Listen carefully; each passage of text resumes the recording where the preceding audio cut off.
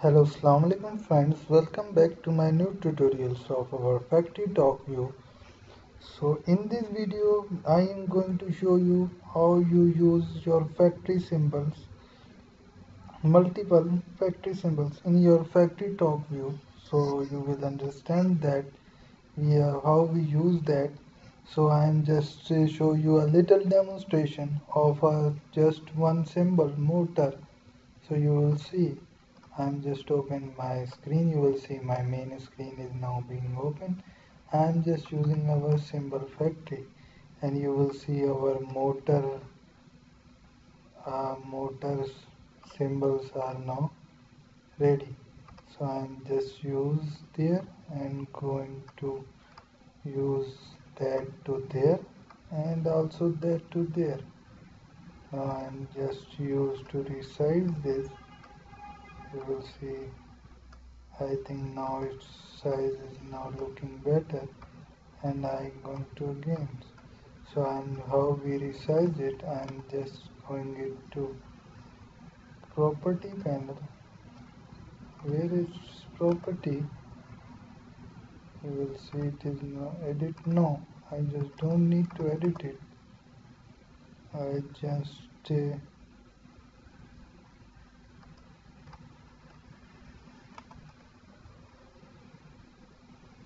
just set it to equal to one another.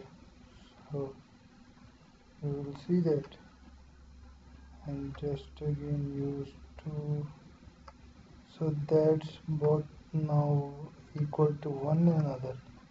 So you will see our both our symbols are now equal to one another. I am just show you how you use your symbol. So first of going to combination and use as a visibility and use tag and your motor tag. If your motor is equal to 1, so you need to visible that symbol. And if your motor is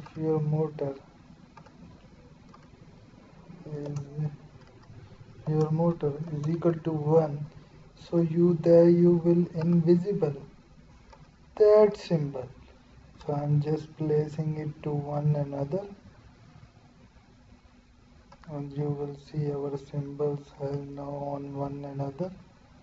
I am now going to save it, and I am just going to start simulation.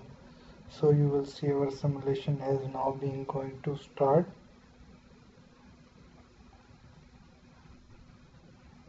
and now our motor has now been to show.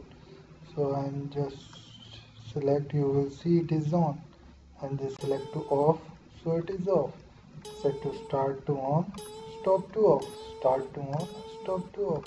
So you will see our motor color is now changing while we change our start and stop.